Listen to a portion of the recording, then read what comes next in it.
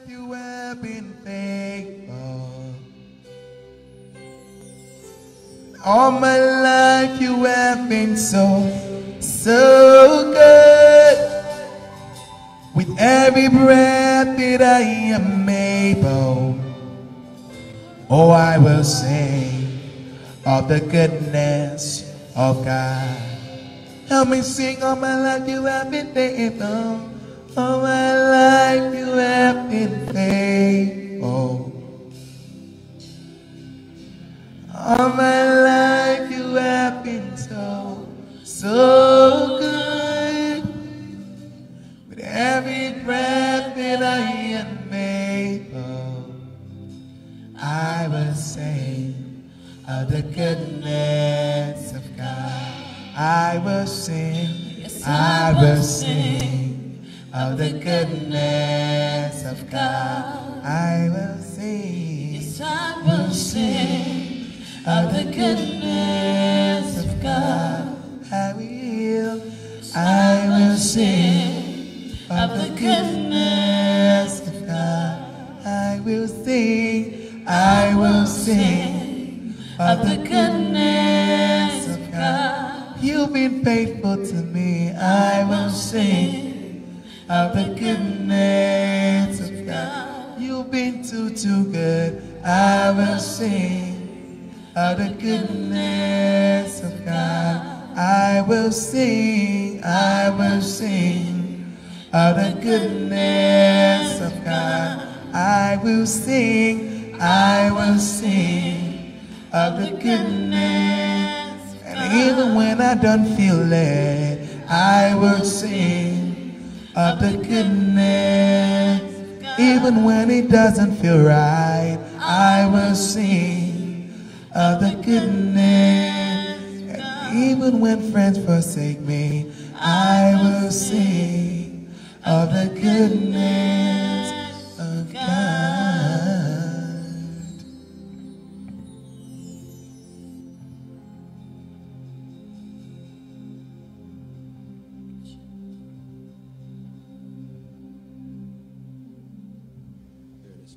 Check 1, 2.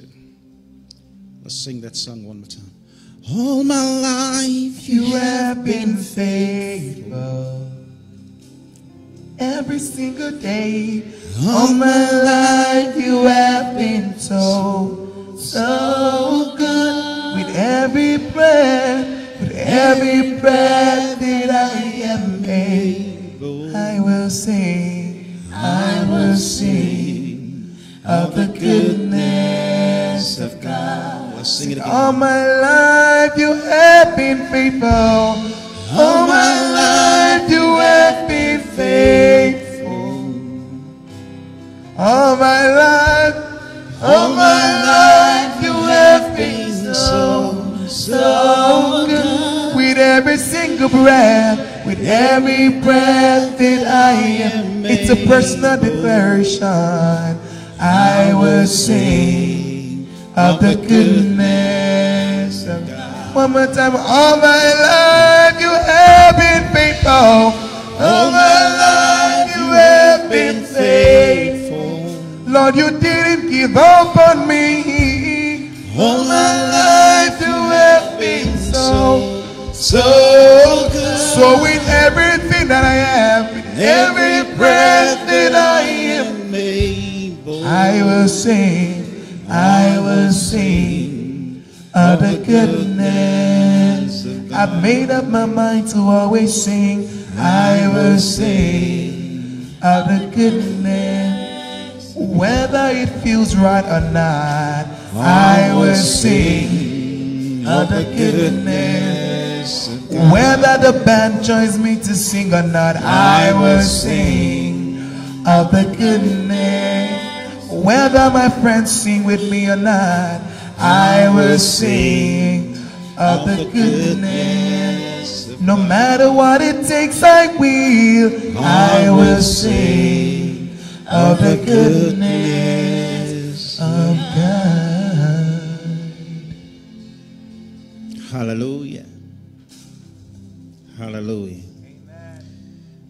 David declares, I would have despaired unless I have believed to see the goodness of the Lord and the land of the living. In the land of the living. Everybody say, in the land of the living. Say it again. In the land of the living. You have to know, if you've experienced his faithfulness, something is so rich on the inside of you to know that he is real in you. Can I have a big amen? Say, he is faithful. Amen. You may be seated. Great job, guys. Amen. I want to start something that will stir you up. The next couple of, probably let's put 1 month. I want to talk about the realms and the realities of the new creation. Are you ready? Yes. Say to your neighbor, I am supernatural. Say it again. Say, I am supernatural. You know, one of the things that has happened is when we talk to people, I've come to find out not a lot of people that call themselves Christians or Christian understand the dimension of the supernatural. What we have sometimes is what we call Christian philosophers. The Bible declares in John chapter 1, it says, the law came by Moses, but grace and truth came by Jesus. That word truth is reality. Everybody say reality. Say it one more time. So a lot of time you find people tell you, I have my truth. You've heard that before. There is nothing like your truth. There's truth.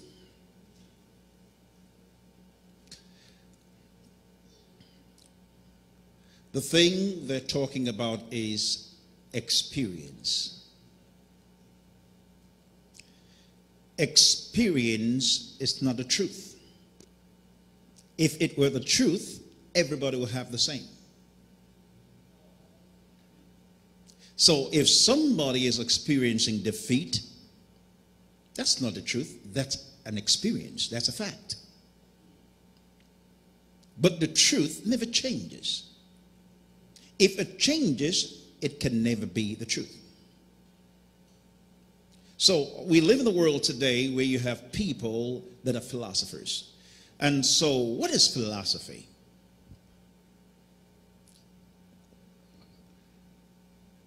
Today, you have a lot of philosophies, and from philosophy, they build ideologies. So when you're talking to some Christians, they don't even believe in the reality of the new creation. Am I telling the truth? So their experience, they have used the experience to replace the Word of God. Because they have not experienced the realities of the Word of God, they become philosophers. Some ministers, they start out in miracles. And then as life goes on, they live longer, and then maybe somebody doesn't get healed or something happens, and all of a sudden the ministry that started in a blaze of glory all of a sudden ends up, they start writing books, and they start telling stories of how it used to be 5 years ago or 100 years ago. And it ends up becoming a thing of philosophy. They become philosophers. They start in fire, end up as philosophers, to justify why some things do not happen. Am I telling the truth? When they started out, they believed that anything was possible. Life happens. And then they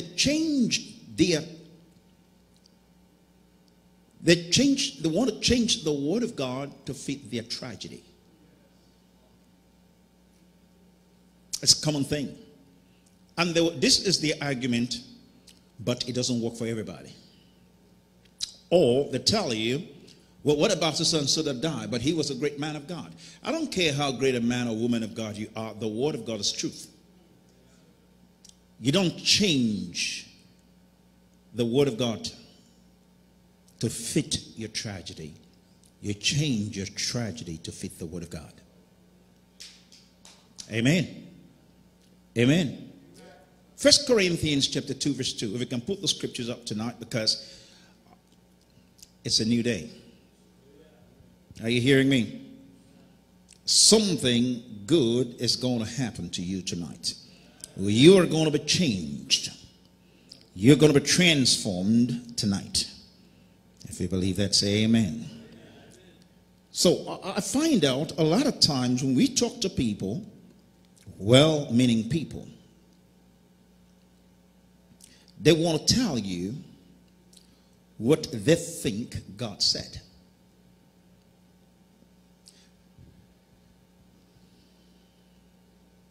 Let's start from verse 1. I want to show you how Paul looked at this.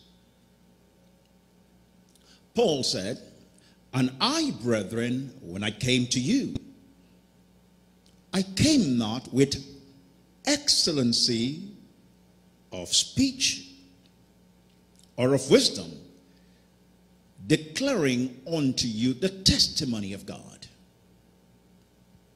For I determined not to know anything among you except Jesus and him crucified."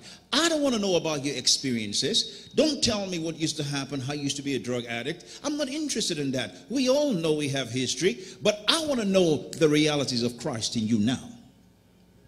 I don't want to tell you anything about my past. I want to tell about the now realities, because everyone's got a story to tell. But doesn't mean because you had that story, it should apply to me. We have a common denominator, which is the Christ life. I've talked about this before. You have the Christian experience and the experience of a Christian. What's the difference? The experience of a Christian is what each believer would go through based on, write this down, their revelation of Jesus. So you experience different things based on the revelation you have. Some people don't believe that he is their healer, so they get born again and they love Jesus, but they're still staying sick. That is their experience. Now, are we discounting their experience? No.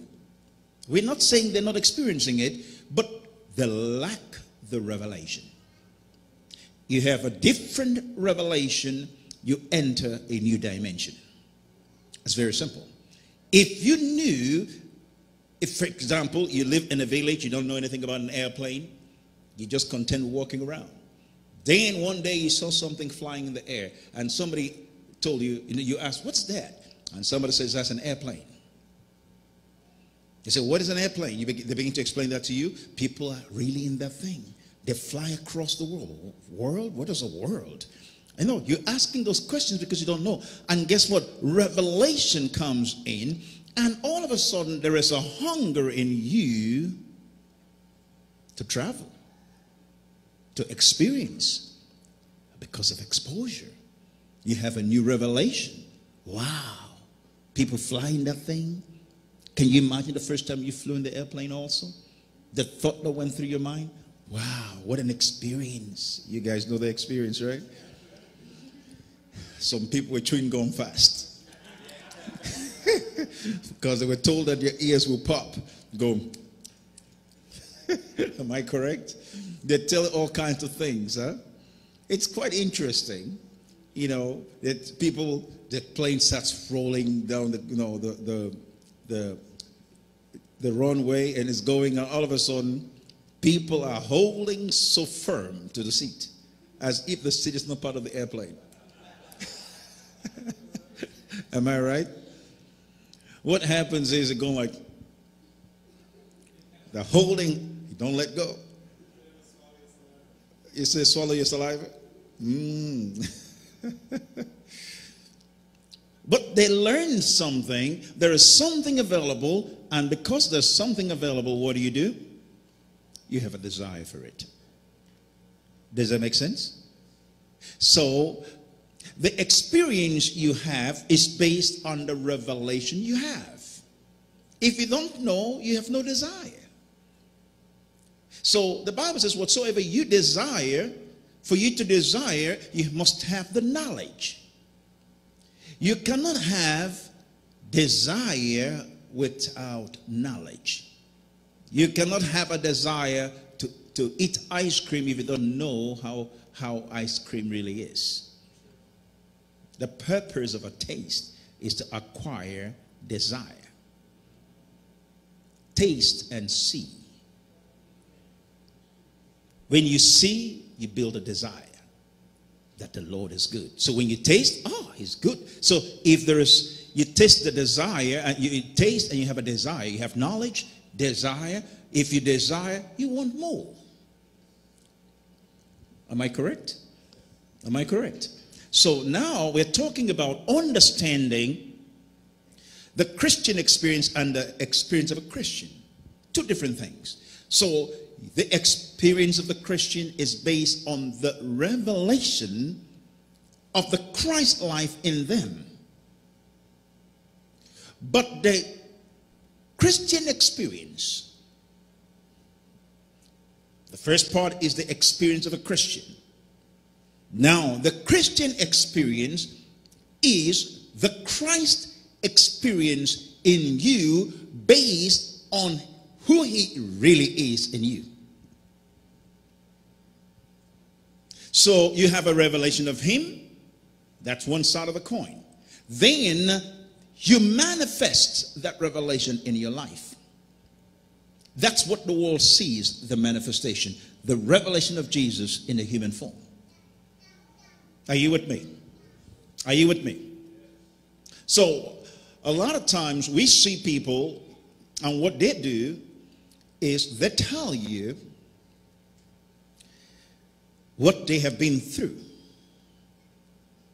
And when they tell me what they've been through, most times, and I didn't say all the time, when they tell you, is for you to sympathize with them. I don't want to sympathize with you. I want to set you free. That's what I'm anointed to do. So you tell me your story, I give you the word. When you get the revelation, you change the story. See how that works? You pray to God. What do you think? When I hear people talk about prayer sometimes, I just smile because they say, we need to pray to God. See, what is the purpose of prayer? When you pray to God, the purpose of prayer is to know what he wants. When you know, you act. So why are you praying? To know. So when you know, you don't need to pray. You just act on the knowledge. When you ask God for something, how does he respond? He doesn't give you stuff. He gives you his word. When you obey that word, you get the stuff. It's not rocket science. But this is the mentality in church. We pray to God and we wait for him to give us stuff. I've never seen that in the Bible. Never. God does not give you stuff. He gives you his word. When you obey the word, the stuff appears because the substance of that stuff is the word. Can I say it one more time? He created all things by his word. So when you act on the word, you are putting creation into motion.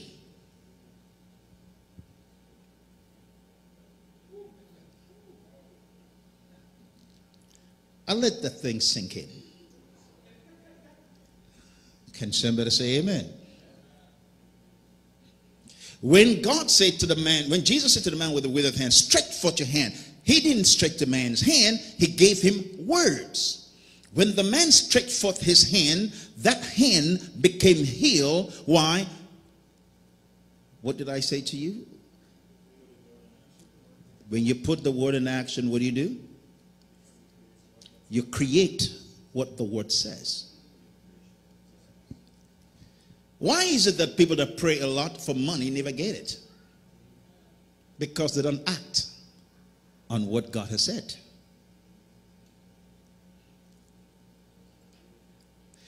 So, is this helping you guys? Because I told you this Wisdom Wednesday. Hallelujah. This is the night for meat.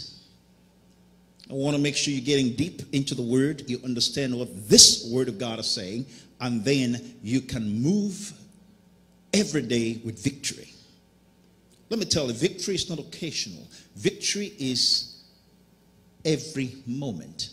The Bible tells us he causes us to triumph always, not sometimes. Now, for you to be triumphant always, it means it's not just in your action, it's in your thinking. You must have victory in your mind. You must have solutions on your mind. You must have, so as a man thinketh, so is he. So the mind must be conditioned to a particular or set to a particular frequency so that whenever you're moving, you are moving in the direction of that frequency. In other words, I said the mind must be set or conditioned. How do you set the mind? There must be a thing that you use to set the mind. See, the mind is not the focus. There is another dimension called spirit. The spirit should become the thermostat that you use to set the temperature or the dimension of the mind. But most people never use that. That's why they allow all kinds of things. They're blown away by every wind of doctrine because they're not anchored in the spirit. Are you hearing me? Is this helping you? So the experience of a Christian. When I hear people tell me, well, this is my experience, I will smile, and they're talking to me, they go, well, you know, we pray to God and this happened, and we prayed, oh, if you'd have seen what happened. And I'm going like this, you're making it too hard. They look at me like, but you don't understand, it's easy for you. It's easy because I just found out how he does it. It will be easy if you know how he does it, not how you do it.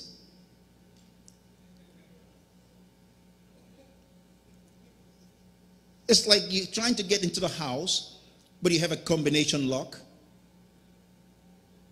and it's pouring rain outside, and you run quickly and push buttons. Nothing is working. I want you to zoom out slightly, because I wanted to see me on the keyboard here. Okay, that's better. Now, this is what happens now. You are there trying to push buttons, nothing happens, and then the person that knows how to do it just comes, goes, boop, boop, boop, boop, boop, boop, door open. They have the code. You have no code. But you were sincere. That's a problem with a lot of people. Being sincere does not mean you're right.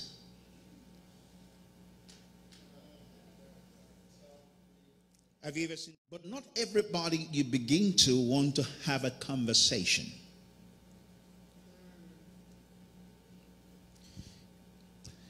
You don't throw your treasures to swine or people that cannot value what you're giving them. It's a waste of energy. Save yourself energy because you are going somewhere. You need to save your energy. Somebody said to me, but you have to love them. Yes, you can love them. That has nothing to do with love. You see, when you love them, you correct them. Love is very corrective. And correction is not rejection. Can I have a big amen? When I correct you, it's because I believe there is something in you worth saving. I don't want to destroy you. There is something I see in you that is worth saving. That's why I give you a course correction. I tell you, hey, can't do this. You're built for more. The way you're acting is not up to your standard. The focus is broken. Get back on track. That's correction. Amen? It's not look at you, you're useless. That's not correction. That's Africa, right? You've used nonsense, stupid fool. How did it say? You idiot. How did I say it? What? Coconut head. Oh no, that's, I don't know how to say that one. It sounds like load. What? Okay, for the Nigerians, this is a lodo. I don't know. This is getting deep. Okay, let's be nice now. Oh my goodness. You guys behave yourself. You see how they start trouble in church. You see them, they're acting all sweet and nice. They start trouble in the background. I know you people. I'm watching you. Now let's get back to the word. You see, you never allow people to talk to you that do not understand what you carry. Don't waste your energy on them. So I'm talking about understanding the realms and the realities of the new creation. You like the topic, right? See, when you walk in a place, something should be evident that you are not ordinary. I'm not saying this like we Christians like, well, I'm really saved, I'm a Christian. That's not what I'm talking about. You should just walk in and people can notice something about you. It is definitely different. It has nothing to do whether you go to church or not. It has to do with who you really are. Can you imagine if, supposing somebody walks in here with antennas on his head? What would you think? You're thinking Twilight Zone. Aliens have landed, right? You don't need to be explained to what that person is with antennas. You just come and said, how did they do that thing? I don't know. You know, some of you are experts at that. Peace. I come in peace. Some people be running out of church. That's when I find out who's really saved. Am I telling the truth? You know, some Christians talk a lot of talk until there's action on the ground. They'll be speaking in, not Arabic, they're speaking in English tongues, swearing and cursing and running away.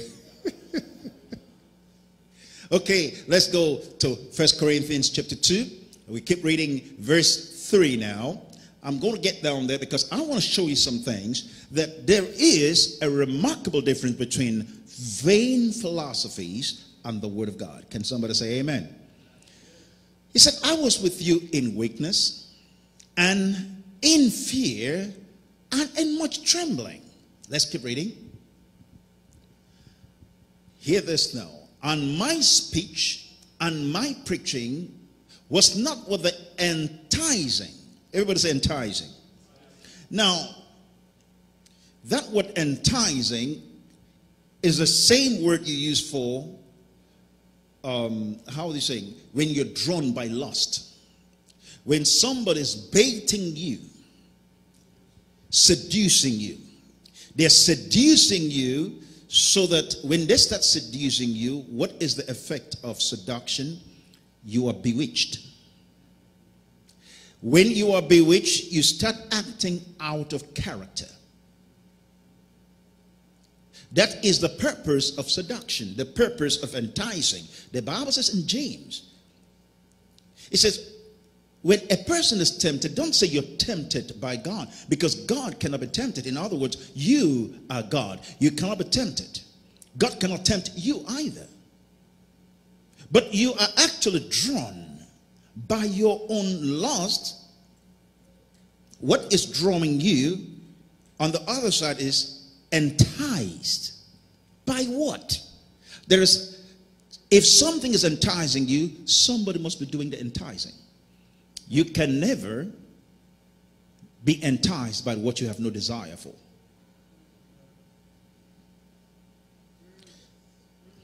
Are you hearing me? See, if you have a desire for power, Satan will know that. If you have a desire for money, if you have a desire for fame, those three things, lust of the eyes, lust of the flesh, pride of life, those things, the enemy is, Satan, if you understand this, you got him locked down. Three ways he will always get to you. Lust of the eyes, what you see. Lust of the flesh, what your body wants to gain. How you feel, all those things. And then pride of life, what others think of you. What do you want others to think about you? Simple. That's what he did with Adam and Eve. Look at this. It will be good to eat. When you eat, you be like God. Three things, simple. And the Bible says there's three things in order of the Father. The lust of the eyes, the lust of the flesh, pride of life. The same three ways Satan, the same devil in Eden, he did with Jesus. Command stone to turn to bread. Lust of the flesh. He said, look at all the things I will give you. Lust of the eyes. And then the other thing he said to Jesus was very simple. He says, fall down from the pinnacle of the temple, because he would give his angels charge over you. Why was that? Because if he fell down, angels would come and swoop him. Get the point?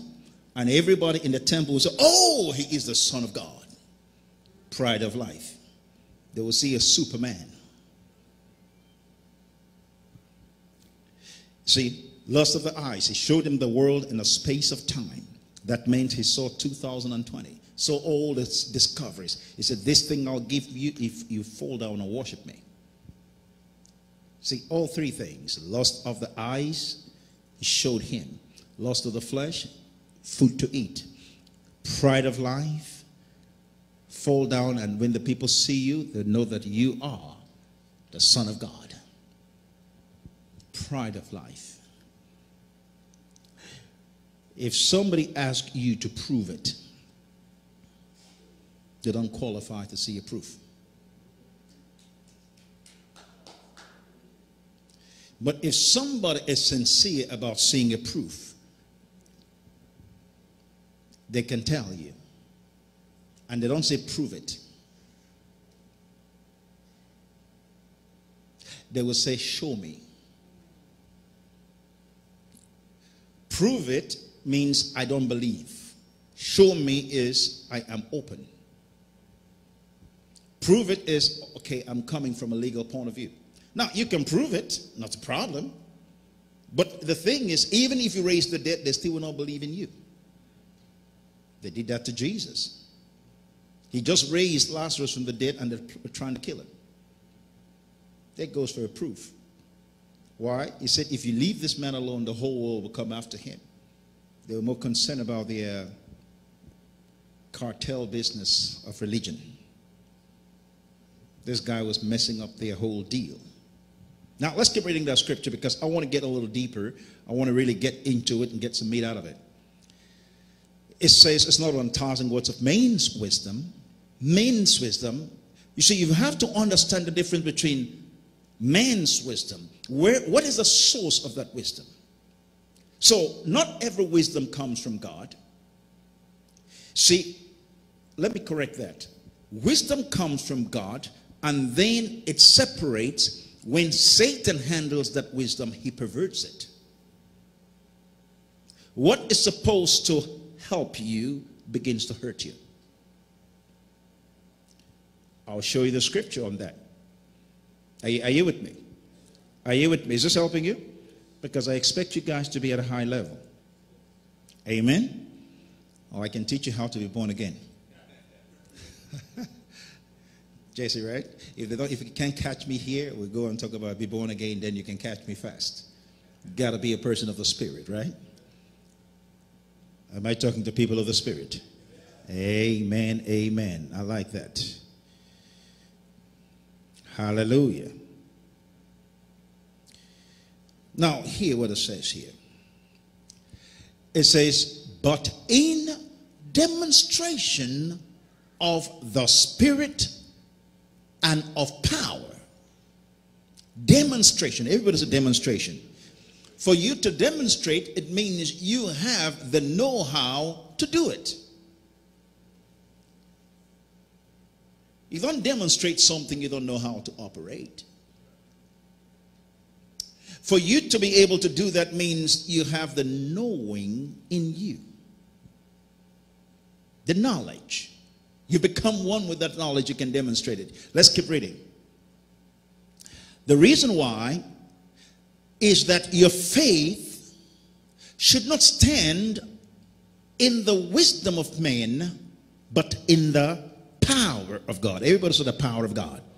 Say the power of God. But today, you find out in the modern church, they want their arguments to be based not on power, but on how wise you can sound. Am I right? So when they're talking, they say, well, oh, this one can really preach. Show me the power. That's the difference. Not words.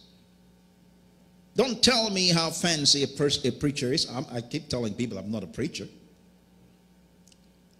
I'm a proof producer. I demonstrate. Can somebody say amen?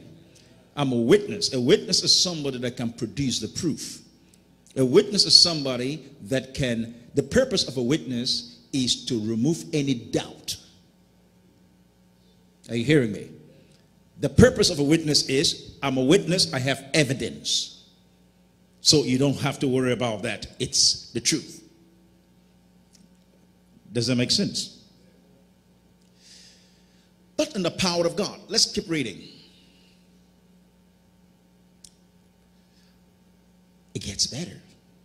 Howbeit, we speak wisdom among them that are perfect or mature, yet not the wisdom of the world, because it's telling you there's a difference, nor of the princes of this world. That means the best and the brightest in the world today. They are operating at a very low level. What you're talking about is so far above. Don't waste your energy with people that can catch you. So when I'm talking to them, I lower myself to their level to tell them I understand you, but can I take you higher and show you something else? Because they are ruled by their five senses. Science is a collection of what the five senses can experience. Anything beyond that, they don't know what it is. And you see, they want to talk about things they cannot quantify. Like love. They don't know what love is. They know feelings, but they don't even know what it is. Why would a healthy person in love start acting crazy?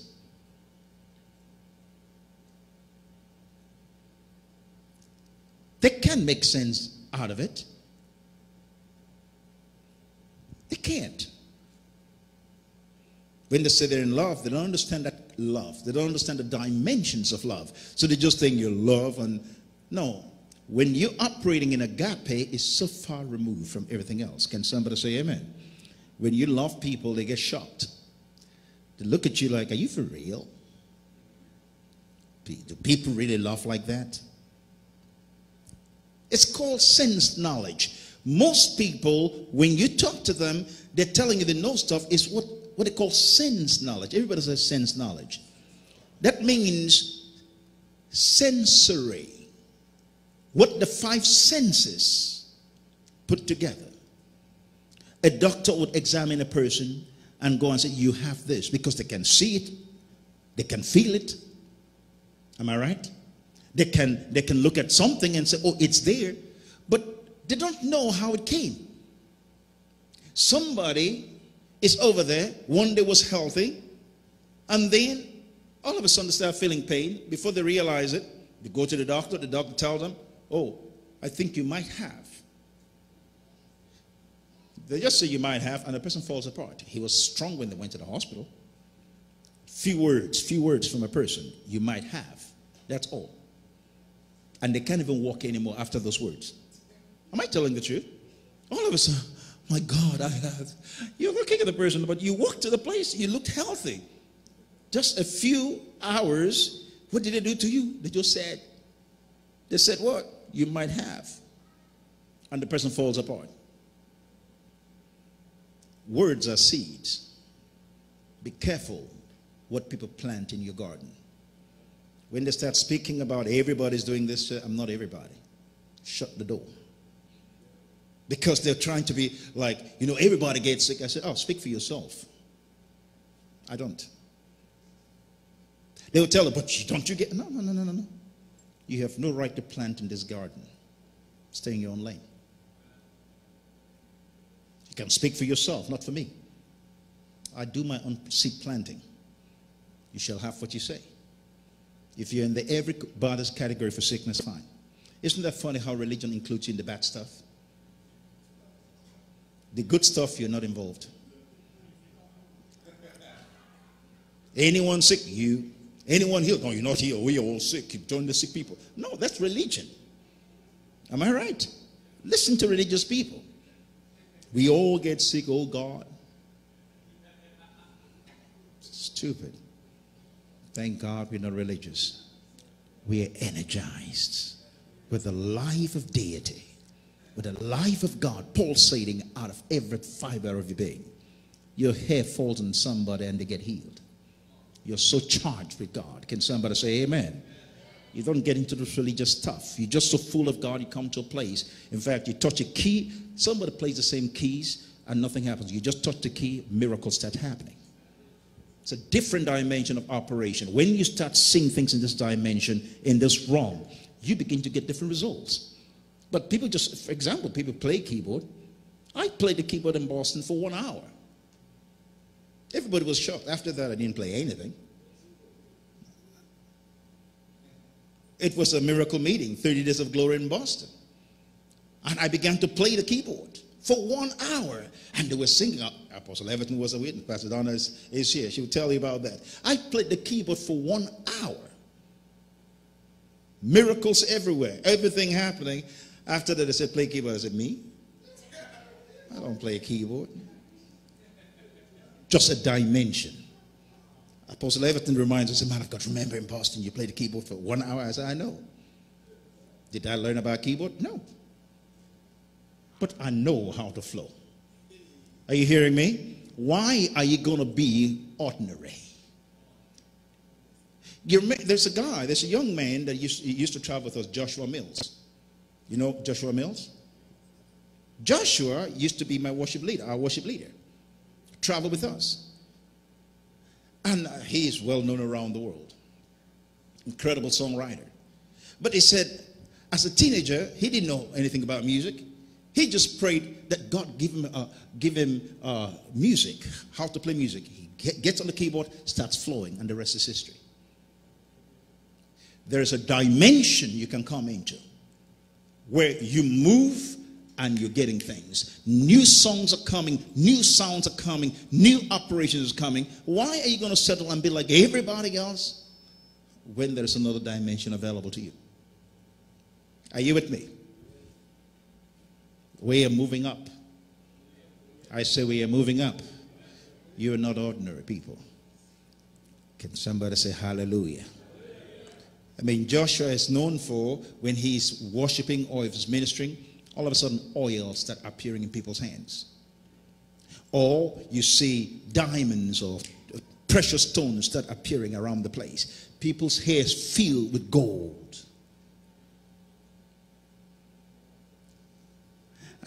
It's amazing. You see it. People are like this oil pouring out of the hair. Dimensions. If that is available, it's available for you. But we're just like, well, that's not me. No, that's you. That's the dimension I'm talking about. Realms and reality of the new creation. Now, let's keep reading this. Hallelujah. Is this helping anybody?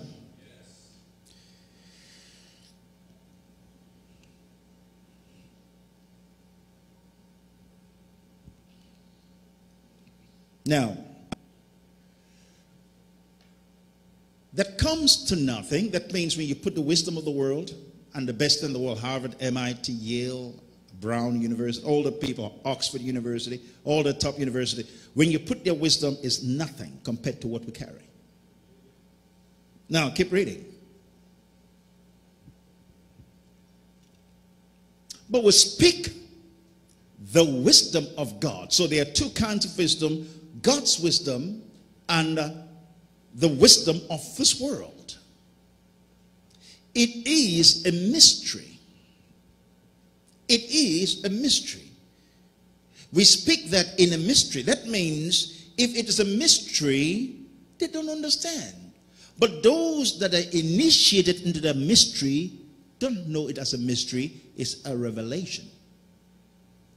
It's not a mystery if you know. So to them, it's a mystery. To us, it's lifestyle. They cannot understand how we are operating in this lifestyle. We don't get sick. Everybody gets sick. We don't get sick. And they're going like this. Somebody was asking me, but you're traveling around the world and you don't get sick, not afraid of COVID. I said, what COVID? I said, my lifestyle before COVID does not change after COVID or during COVID. Why? I deal with bigger things than COVID. We deal with death. What's the end of COVID? It's death. So if I can deal with death, what's the point? You just came into my own world. We heal the sick, cast out devils all the time. Same thing with COVID. Just the same devil. Just a different name. Just the same little devil. And people are like, well, he's killing people. I said, people have been dying for centuries. But Jesus still heals. He has not changed. The word is truth. Can somebody say amen?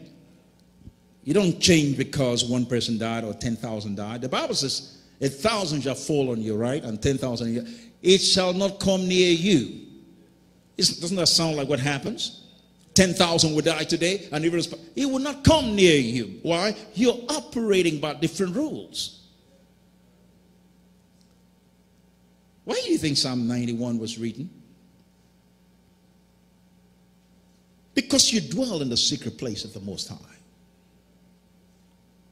Are you hearing me? It's not something I pray about. It's something I live as a reality. How can you live in that dimension? The realms and reality of the new creation. Sense knowledge. What is philosophy? Now, philosophy is the problem child of sense knowledge. Sense knowledge gave birth to philosophy when it fails to find the reality of life. So if somebody does not get healed, they come up with a philosophy. Well, God does not heal all the time, and this and that. They come, why? Because there's a failure, they become philosophers to explain the lack of the reality of death being eradicated. Are you with me? Are you catching on? When you come here, you're fire.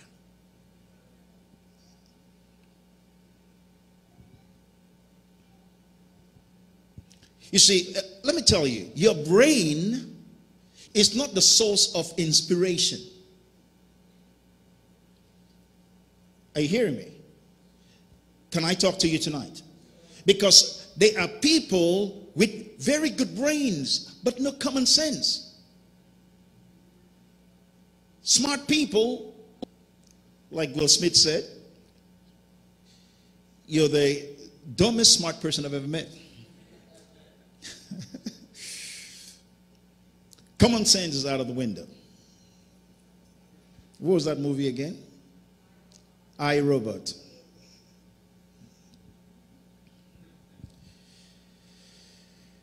When it cannot find reality in life, when it fails to find reality in life, what does it do? Sense knowledge says, okay, let's bring a philosophy. Philosophy is just simply a product of refined sense knowledge.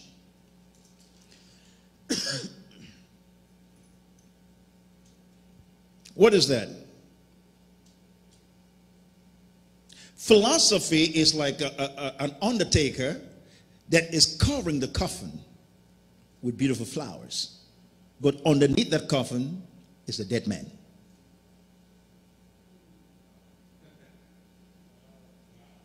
Are you hearing me? It looks nice from the outside.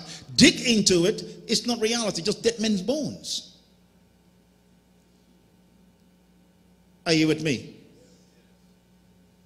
It covers the dead body of sin's knowledge and its failures with beautiful words. This is helping you. So when you hear them come and they blow the and are telling you, well, this, I just say to them, just be quiet. Sit down there and watch me demonstrate.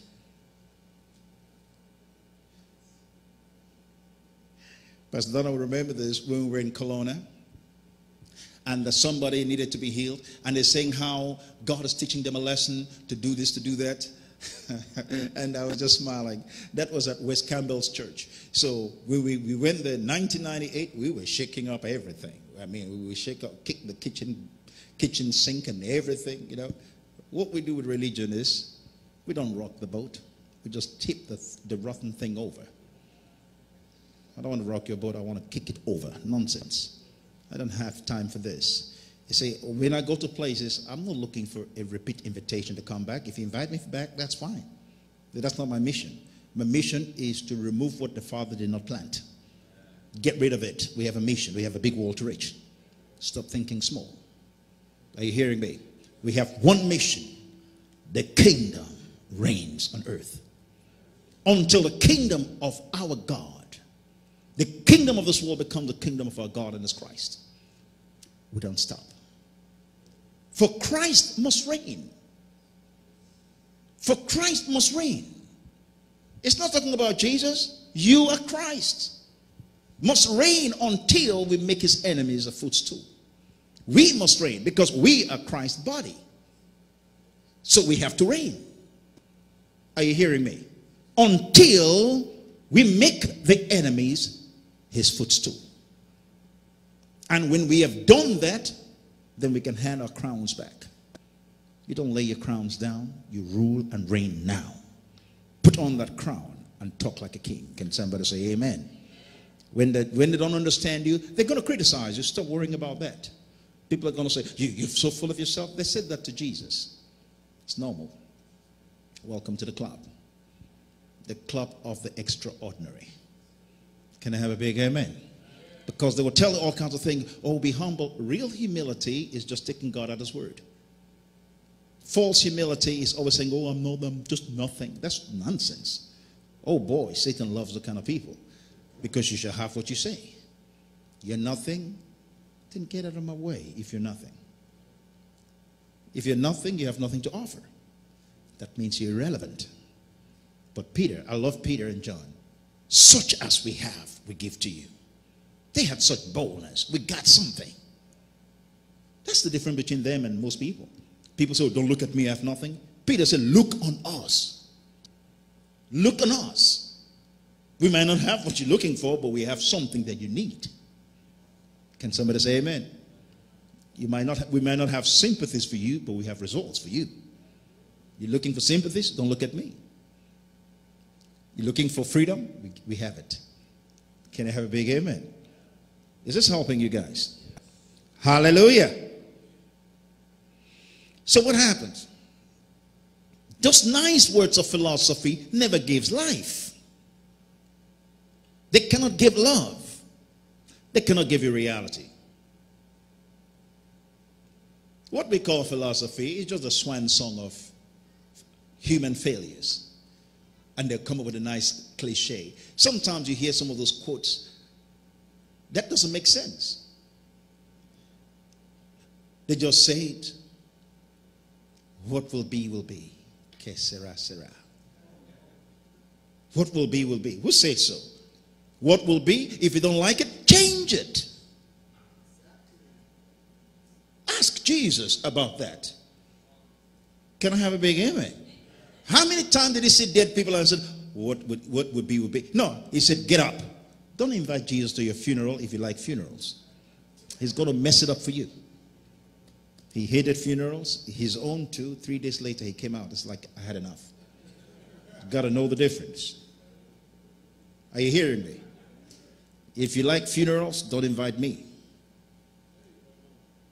Are you hearing me? Somebody said, supposing you raise them from the dead and they don't get raised, look for the next one and do it again. You don't stop because one doesn't get raised. Keep going, and the more you go like that, the bolder you are, the more the demons will clear out. The disciples had failures. They couldn't heal a boy. They didn't quit their ministry and say, oh, Jesus, it doesn't work. Jesus came and fixed the problem. Why couldn't we heal this boy? Isn't that true? Did they say, oh, well, Jesus, we didn't heal the boy, it's not for us, we're not really anointed like you. Because you weren't there, the anointing was not flowing. In Africa, they talk about grace. Am I right? He says, I'm tapping. We're always tapping. Africans are tappers. Too much palm wine. I'm tapping. Let me tap. Tap. What's tap, tap, tap, tap, tap? I'm tapping. Let me tap. I want to tap into that grace. I don't tap into grace. I have received abundance of grace. I'm not a tapper. Tapper, you have to climb that rope and go up and then, oh, I don't have time for that. I'm born in that glory. Can somebody say amen? All those tapping people, I want to tap. Okay. I'm tapping. I don't know what you want to do. But some things I hear, you say something like, God is going to, somebody here, God is going to give $1 million. I tap into that grace.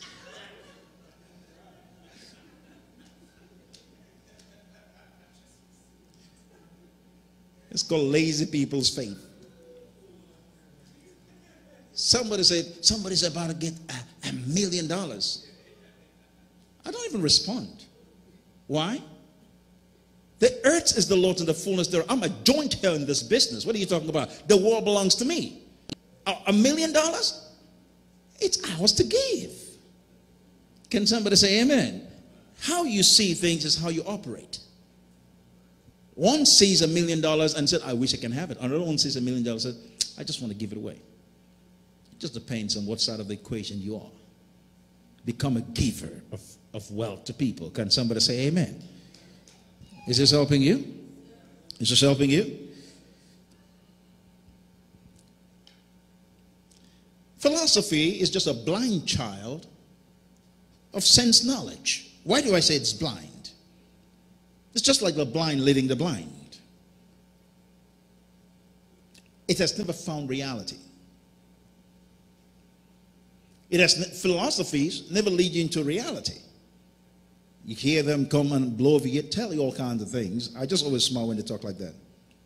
If you want reality, it's found in the new creation. Can somebody say amen? Jesus said, I am the way, the reality, the life.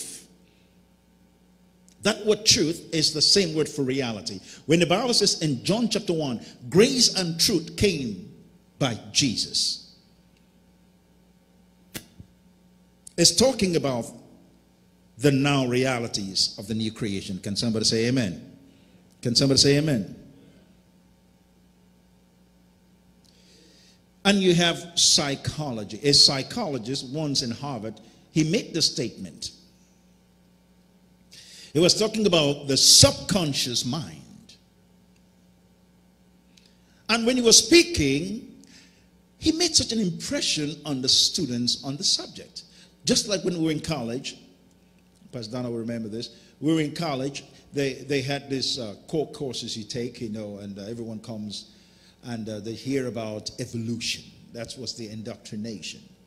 So they come and tell you, so this day this professor was wearing this tailcoat and everything, with a bow tie. He's looking like Darwin and everything. And he's preaching like he was preaching the gospel. Talking about the theory of evolution. Talking about how man came from this and that. And he's talking, and the students are listening and they're believing it.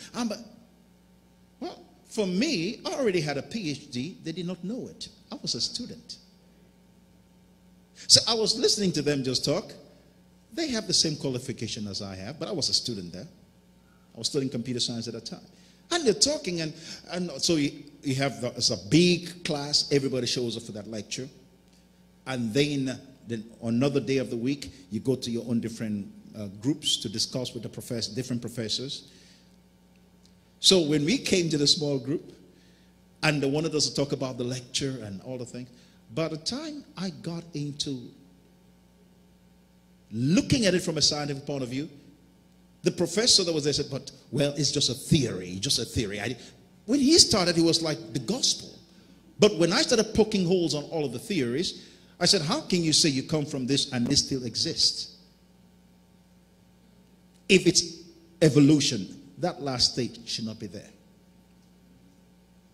This is a missing link. I said, you're still looking, right? How can two things be at the same time if they evolve from each other? It doesn't work that way. If you have monkeys and you have me, I didn't come from them. If it's evolution, that other side would have died. It's called evolving, not reproducing. Am I right? So I was using science. I wasn't talking like a Christian. But you know, people will sit down in class and just take that thing in because they don't think. We have people that go to colleges, to universities now, and they're not taught how to think critically.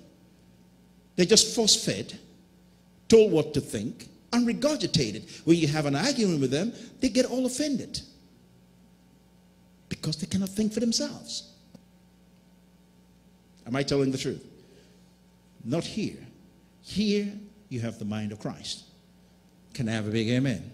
You will sort out anything. Why? You're coming from a higher dimension. We know what they know, and we know what they don't know.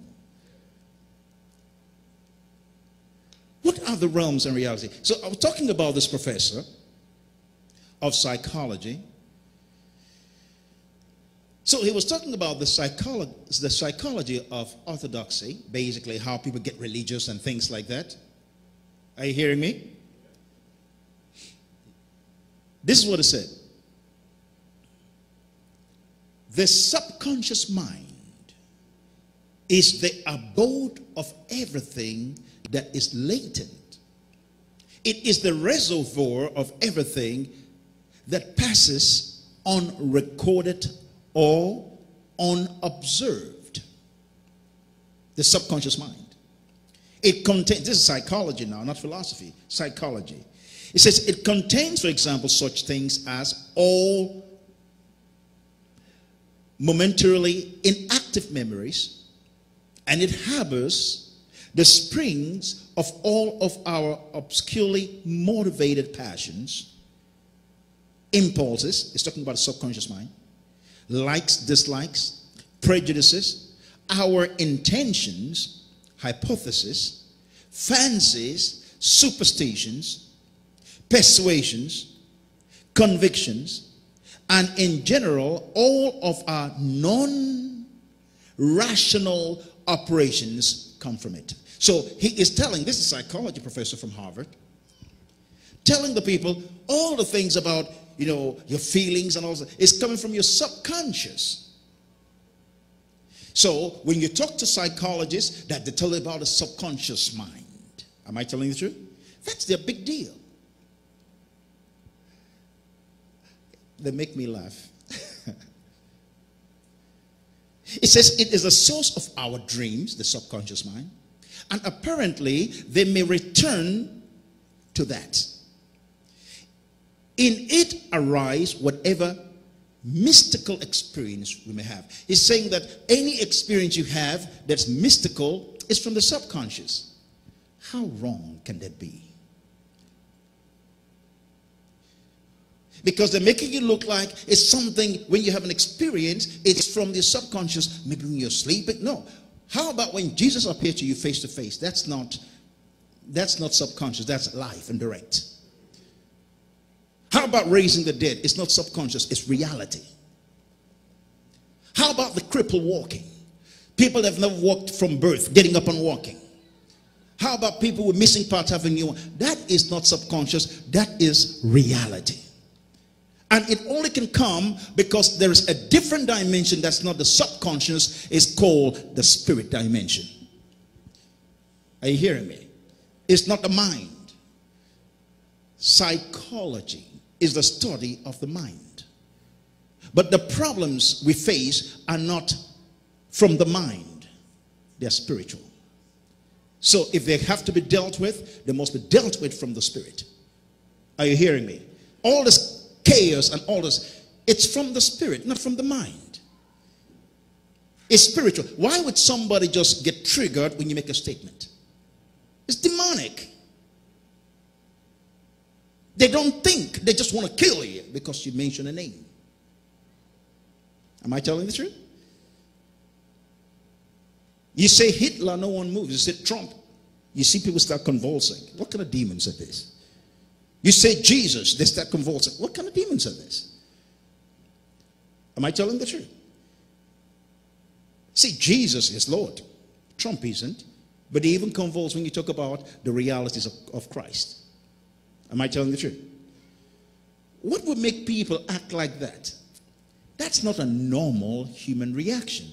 It's not even in their minds. It's a spiritual force that has bewitched people. When you say God, no one is offended. You say Jesus, see demons manifest. They can pray in the name of God in their public gatherings and everyone is happy. You say in the name of Jesus. You see them like, they start squeezing their face. You're wondering what's going on. The demons know that name. In that public gathering, you say Jesus. What's your reaction of people? Have you ever noticed that? Public gathering. In the name of God. No, God could be dog in it could be dog in somewhere, or it could be snake in India. So I don't know what God you're talking about. Demons know who put them to shame. And his name is Jesus. And some people will tell me, but that's not his name in Hebrew. We know. Charles is Carlos in Spanish. But I don't have to fight over it. I don't speak Spanish, I speak English. I just call it Charles. A Spanish person will call it Carlos. That's fine with me. Jesus is still Jesus. Can I have a big amen? Yeshua, Amashiach, blah, blah, blah, blah. Hello. You're the first one that ever learned Hebrew. Just move away. Am I telling the truth? You see them argue about, I'm saying, I say Jesus, demons leave. Am I telling the truth? Don't let people bully you into those things. You are not, you see, they can't bully you. You're a king, you're a queen. When you walk in, you walk with a stride. They know this one cannot be messed with. Let me tell you, they can deal with preachers. They can't mess up with kings. You can arrest a preacher. You touch a king, you start a war. Jesus never said he was a preacher. Okay, I'll be nice now. A lot of people don't want to be preachers. I'm not a preacher. I'm a king with a message. Does that make sense? Jesus, when they came to arrest him, he said, come on, Peter, put your sword down. Don't you think I can call 10,000 angels? I can just wipe these guys out. They cannot take me. How many times have they tried to take me in the past? I just walk right in the middle of them. See, this time, I'm just going like a sheep to the slaughter. I am laying my life down. They're not killing me. It's a difference. You can't kill what you can't understand. Are you with me? If you can't see it, you can hack it. We're a new creation. They can't see who we really are. They just see our cover and they think that's us. Are you hearing me? Is this helping you? And this guy goes on to say, in it arise whatever mystical experience we may have, and our automation, sensory or motor, our life in hypnotic and hypnoidal conditions, if we subject to such conditions, our delusions, fancies, ideas, and hysterical accidents, if we are hysteric subjects, our supra normal cognitions, if such there be, and if we are telepathic subjects. In other words, he is trying to explain all kinds of behavior. When somebody begins to convulse or begin to see visions so they're trying to explain how those things come to be. Are you catching the point? I'm just giving you a quick understanding of what the guy is trying to say here. Telepathy. So maybe you're getting, no, we don't do that. No, we operate differently. Yesterday evening, I was ministering. After Daily Boost, I was ministering to a couple. I didn't know anything about them, but as we got on Zoom, we started ministering. It was too easy. They were shocked. I just told them everything about their lives. They were shocked. It's not telepathy. It's being in that dimension. It's a different realm. We live in that realm all the time, 24/7. We just visit this world. Are you hearing me? And so they were listening. I don't know whether they're watching tonight, but they were listening. And they were surprised. They said everything I said was right on. They didn't tell me anything about that. And Carol didn't tell me anything about what was going on. And she just told me they just want to talk to you on Zoom. I said, okay. And they were trying to tell me the testimony. I just told them, stop. I don't need to know. By this time next year, you're having twins. They were shocked. I said, I didn't say I'm praying for you. I just told you what's already happening now. And I began to tell them everything else about their life because I don't need to know. I already know you. Why? We operate by different rules. By him, all things consist. And we are in him. We are complete in him. Oh boy, can I share a scripture with you? Colossians chapter 1, verse 15. Let's go with that. Because I want to get this thing, this next couple of, maybe till the end of October, when we have the meetings coming up, you have to be here. Everybody has to be here. The school of the Spirit. I want to teach you some insights into the dimension of the Spirit. Do you know when you know how that dimension works, you can sit in your house and things can shift? Did you know that? When the Syrian general was planning, the king of Syria was actually planning to come and invade Israel. A prophet saw all their moves. In his bedroom chambers, the king was plotting. But he sat in his house. He didn't say, oh, let me go to prayer. He was just in the rocking chair. As they're planning, he could hear. Anything that exists responds to the voice of God. Okay, I should stop now. Okay, I'll be nice.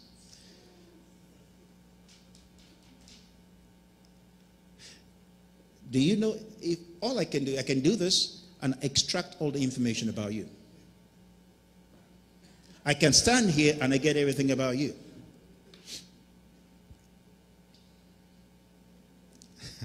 I can't tell them what I just got, so I'm going to be nice. Focus. Everybody say hallelujah. Say hallelujah. The key is not getting distracted. Everything consists. Colossians chapter 1, verse 15. I'm going to read right down there. The realms and realities of the new creation. It said, who is the image of the invisible God, the firstborn of every creature? For by him were all things, so all things were created by him. So if you create a thing, you have a right to code it to do whatever you say. Does that make sense? If I am the creator of the iPad, I put the code to run it. Does that make sense? Or whoever I allow to write a code for it. So, because I am the creator, that's my domain. You can never encroach to somebody else's domain until they give you permission. That's why Satan is illegal. He didn't create the world. That's why when you come and he knows you're the right authority, he shifts. No arguments. But if you don't know who you really are, he will argue with you to find out who you are. Come out, no. Come out, no. What's your name? How many of you in there? 2.5. Come out, no. Fighting with demons, you're sweating too. By the time you're done, come out now. Okay, let's move on.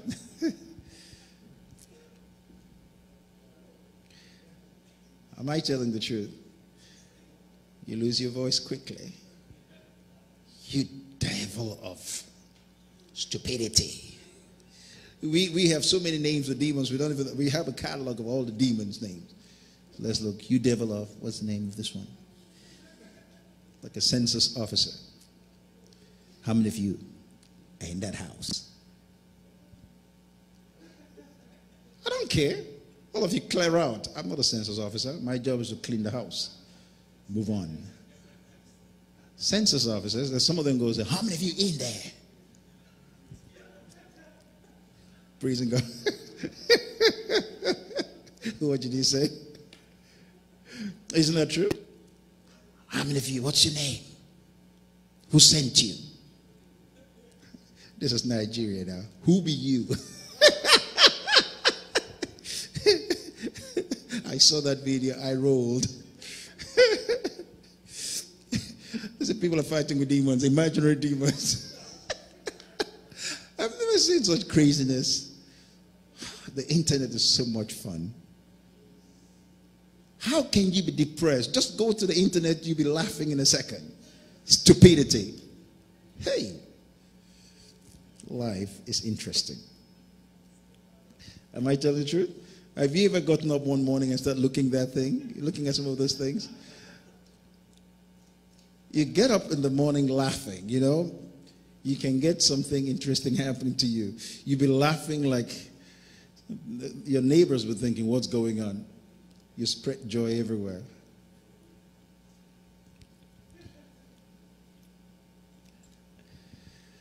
Everybody say hallelujah.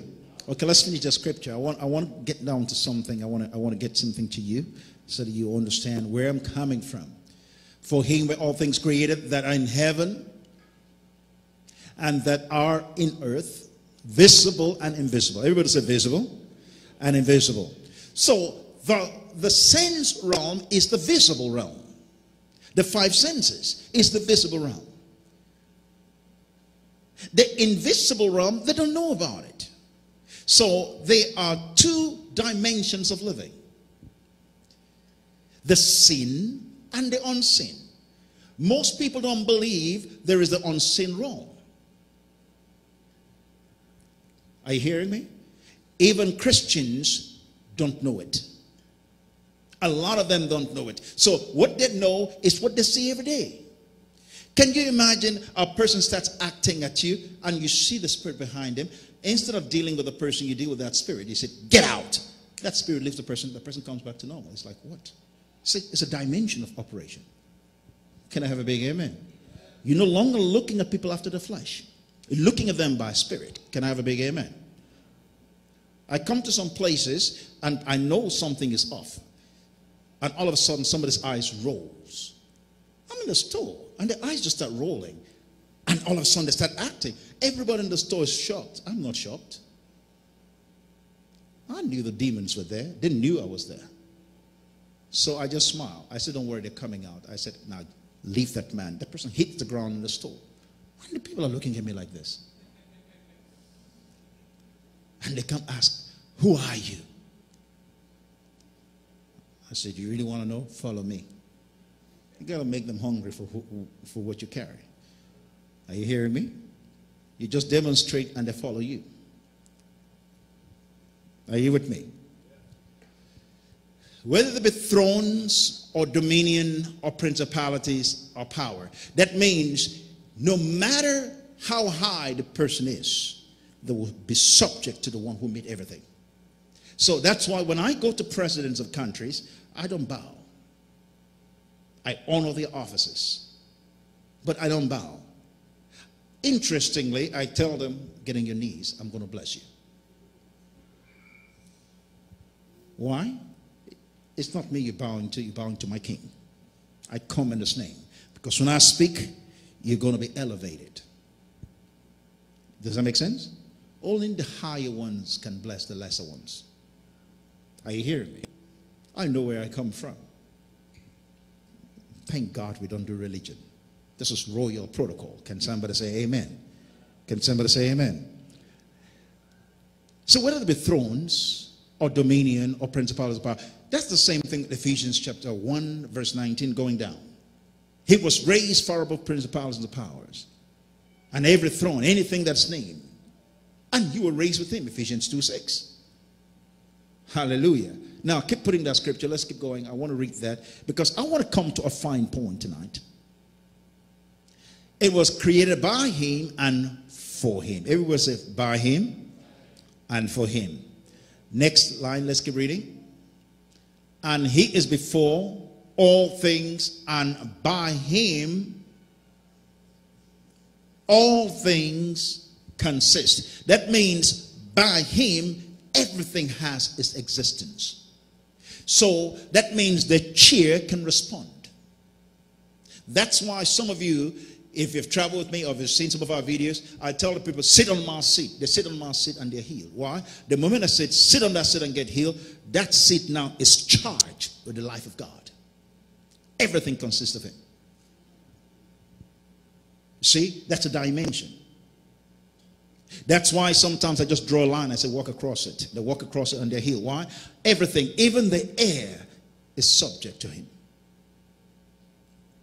But how come people don't do that all the time? Because they don't know it's there all the time. There are radio signals everywhere. There are pictures all over this place. You don't see it, but bring a television, put an antenna, and have the right frequency. It's always here. Same thing with God. Can somebody say amen? There are radio signals here. Bring a radio here, tune it to the frequency, you hear it. There are things always, they are operating in the invisible dimension. You just have to have the right receiver. Are you hearing me? Same thing with God. Same thing with the new creation. But the problem is, there's nothing wrong with the transmitter. The problem is with the receptors, the receivers. They have stopped living where they're supposed to live. They've come to the senses. Because your senses is how your brain gets information. Your brain does not create anything. Your brain cannot create anything. Your brain only collects information from your senses, and it gets it from your imagination. And then the brain now uses what's under physical and begins to make things happen. Does that make sense? The information comes from somewhere. The brain now begins to get it from 5 senses. You begin to draw a plan. Does that make sense? It doesn't come from the brain. It comes from somewhere. Does that make sense? Are you with me? Are you with me? The 5 senses is what controls people. All things consist by him. Let's keep reading. He is the head of the body, the church, who is the beginning, the firstborn from the dead, that in all things he might have the preeminence. Keep going. For it pleased the Father that in him shall all fullness dwell. Keep reading. And having made peace through the cross, the blood of his cross, by him to reconcile all things unto himself. By him, I say, whether there be things in heaven or on earth. Keep reading. And you that were sometime alienated and enemies in your minds by your wicked works, yet now he has reconciled. Say, I'm reconciled. Now, if you go right down, you begin to understand what it says in verse 27. It says, and the hidden mystery, the mystery that was hidden from the foundations of the earth, but now it is revealed, which is Christ in you, the hope of glory. That was the mystery. All this reconciliation, all the things it's talking about, how he created everything, and then he reconciles you to himself, and now he now reveals that mystery in Christ. And then 2 Corinthians 5:17, if any man now be in Christ, you see, all of this thing, the mystery was Christ in you. So now you come into Christ, and Christ comes into you. You are no longer ordinary beings. You are the collection of all that God consists. Does that make sense? The hidden man of the heart. You see, I taught a whole series about the hidden man of the heart. Some of you remember that, right? I taught about the hidden man of the heart. And I said some things here. I'm going to read some things. The Bible says in Proverbs 20:27, it says, the spirit of a man is the candle of the Lord, searching all the inward part of the belly. That means the spirit of a man is God's candle. It knows what is in your belly or in your spirit. Out of your belly, out of your spirit, rivers flow. So the spirit of man, God works with your spirit, not with your mind. So your mind is adjusted by your spirit. God does not work with your mind. Your mind works with your spirit. Your spirit works with God. Does that make sense? So that's why you need to develop spiritual sensitivity. Is this helping you? Is this helping you? The spirit guides your reasoning faculties. Few people know that. Man is a spirit. In other words, you are in the same class as God. You can live independently of the body because you're eternal. That means you can operate, you can stay here and operate there. How do you think God reaches everywhere at the same time? His spirit. There are two kinds of education. You have your spiritual education versus the mind education. A baby grows up, all they're learning is purely physical and inquisitive, the mind and the body. Our conscience is the voice of the spirit. Are you hearing me? Reason is the voice of the mind. Feelings, the voice of your body. Does that make sense? If I pinch you, you feel it. If I smack you, you feel it. Why? Feelings. You can feel heat. But then reason is the voice. When you have pain in your body, it's telling you something. It's a voice telling you something is out of place. Somebody has a dislocation and there is pain. Immediately it tells you something is out of its location. Am I telling the truth? It's the voice of the body. That reason is the voice of the mind. You begin to reason about things, but then your conscience is not your reason. Your conscience is what directs you between right and wrong. It's the voice of your spirit. Does that make sense? Is this helping you guys? Now, how do you cultivate all of this?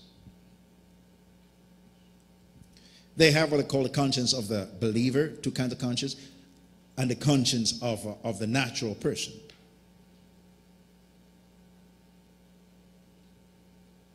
The natural man has what they call science. See, you can develop your natural, the human spirit, not the recreated spirit, to become a force. Like calls Christian Science, spiritualism, psychological religion. This is the natural, unregenerated human spirit being cultivated.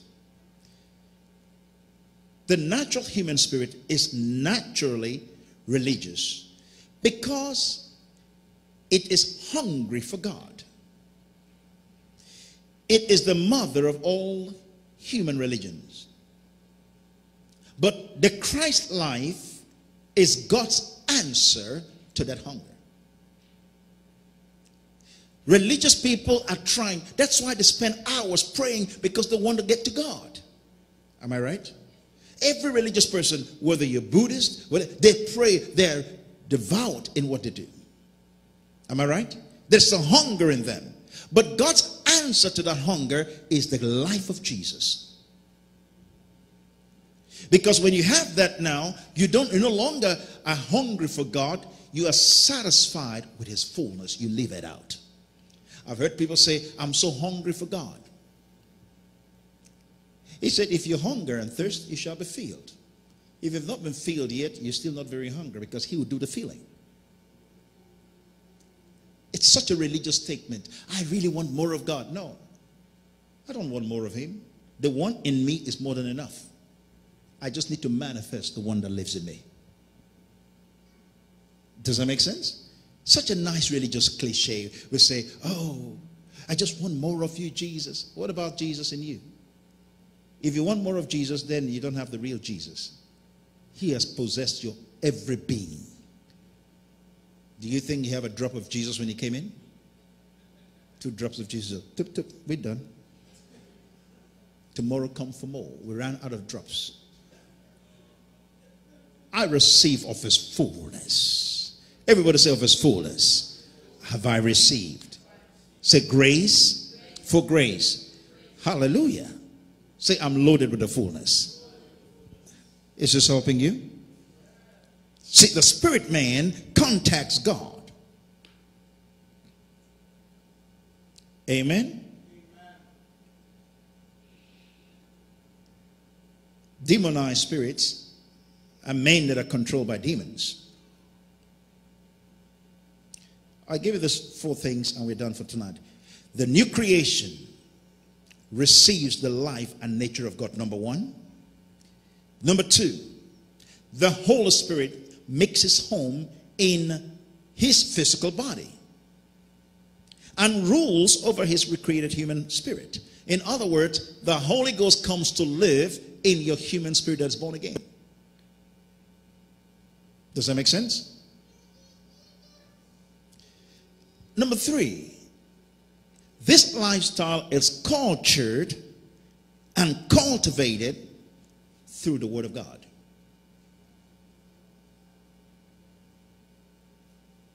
Number 4, there is no limit to its possibilities. Did I go too fast? Should I do it again?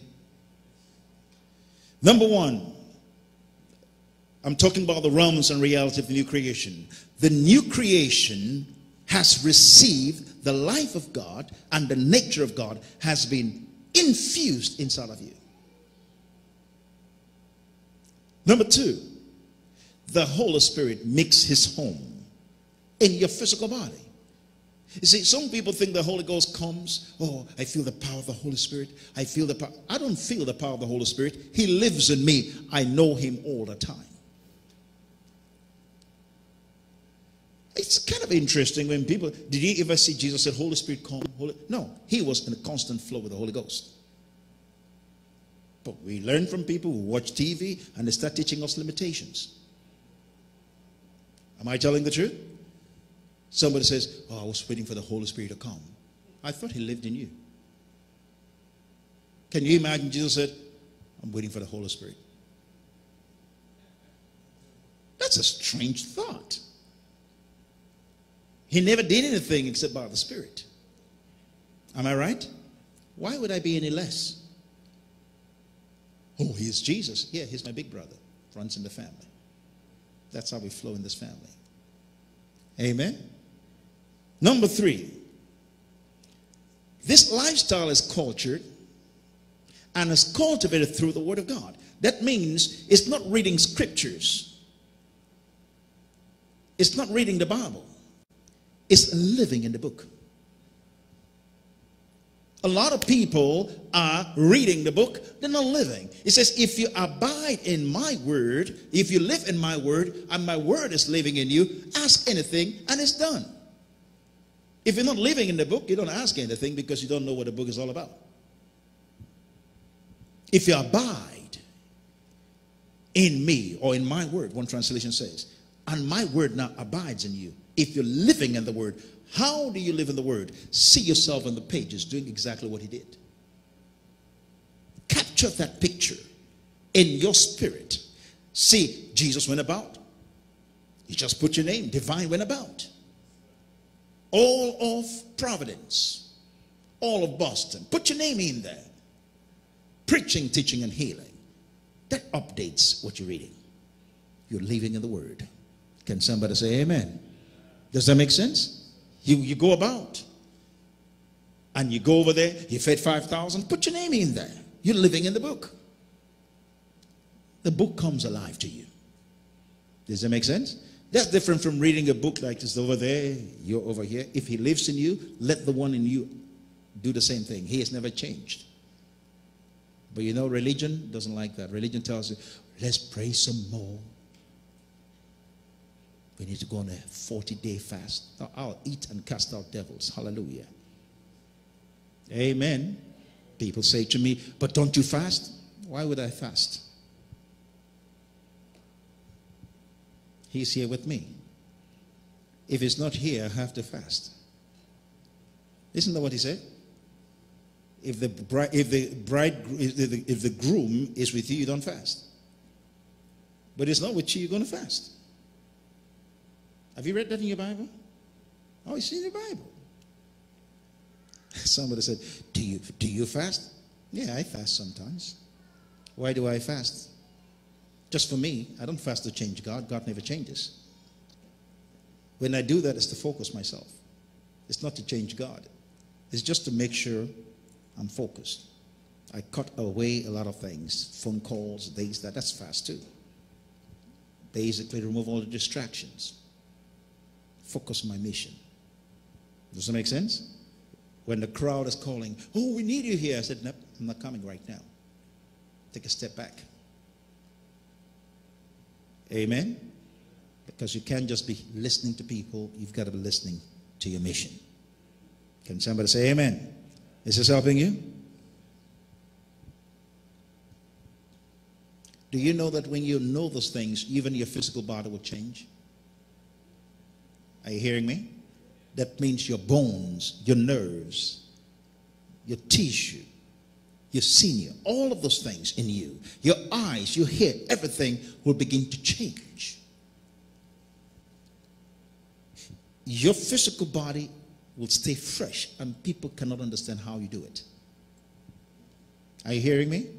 Instead of it dying, it's just gracefully changing from glory to glory. Can somebody say amen? Has this helped you tonight? I've given the 4 things. There is no limit to its possibilities. Everybody say no limits. Let's stand up, take a moment. We wanted to stir up something in our spirit before we receive the offering. For those of you that are watching us, I want you to do the same thing. Wherever you are, just stand up at home. Just begin to activate the Spirit of God in you. The Bible says, stir up. To stir it up means it's been laying dormant. To stir it up like coffee or tea, you want to stir up what's in the bottom. Stir up everything God has put in you. The gift of God in you, the vision of God in you. Just take a moment and begin to pray in the Holy Ghost. Hallelujah.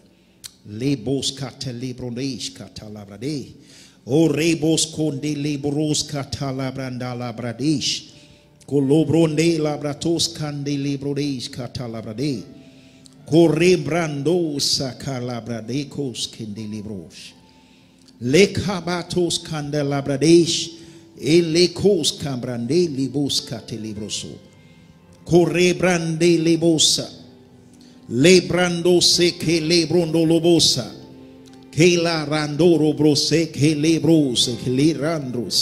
Just take a moment, just stir up that which is in you. You see, you come to the place where your body, your physical physical body is no longer in control. Let the Spirit of God in you come alive now. Lobro sekara brandilibosa. Le carabrondolobosa te lebrosh. Lebrosa calabradosh. Le casa carebrosho carabrondolish. Le rabrondolobosa talabrodosh. Calabrondoleboshe kiribrosa. Cale de lebrodorose carabrandolosh. Que lebos candalabate lebosa. Le carabrondolobosa. Thank you, Lord Jesus. Hallelujah. Say, Father, thank you for what you've done for me.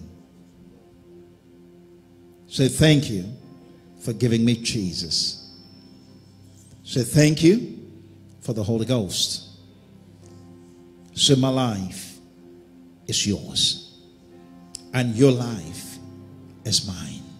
Thank you, Lord, that I am in union with you. We are one now. Say, we are one now, and I have unlimited possibilities. Thank you, Lord. I am not diminished in anything I do. I have unusual favor. I have doors open to me. I am walking in victory. Thank you, Lord. I have been victorized.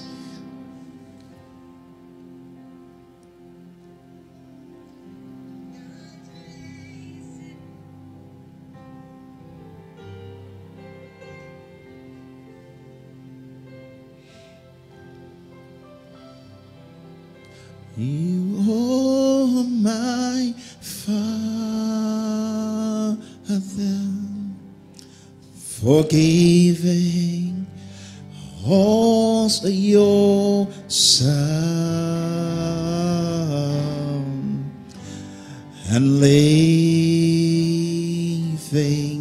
your spirit till your works on earth is done. Hallelujah. Thank you, oh my Father, forgiving us your son and leaving your spirit till your works on earth is done. Hallelujah. Thank you, oh my Father, forgiving us your son and leaving your spirit till your work on earth is done. And leaving your spirit and leaving your spirit till your work on earth is done.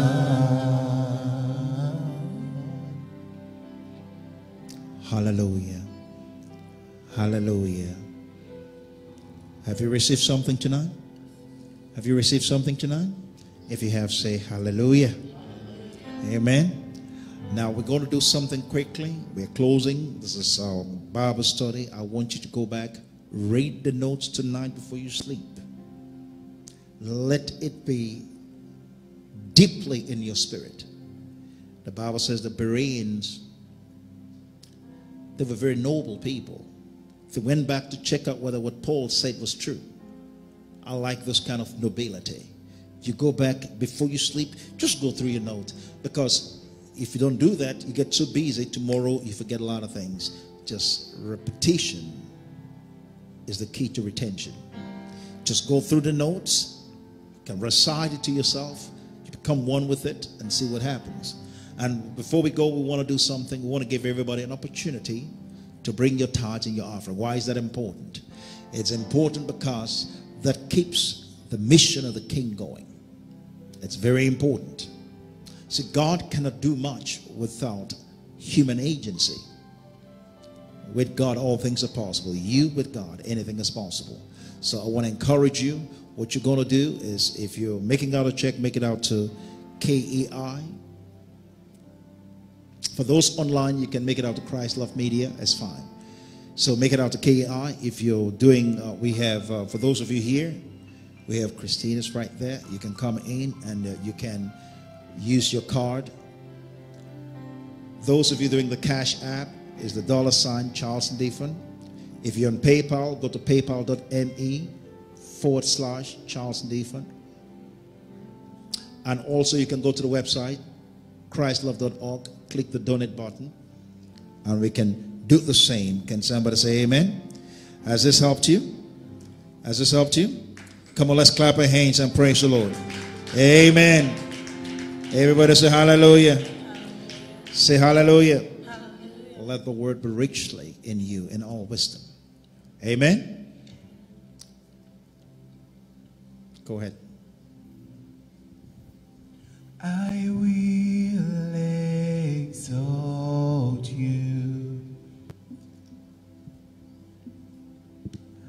I will exalt you.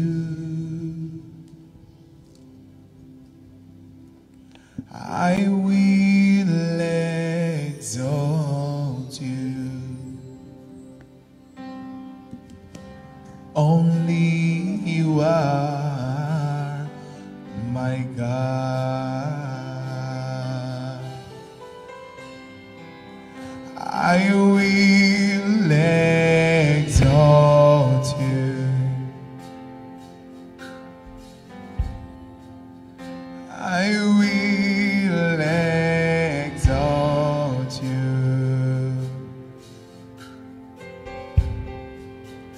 I will exalt you. Only you are my God. Lord, you are my hiding place, my safe refuge, my treasure, Lord, you are my friend.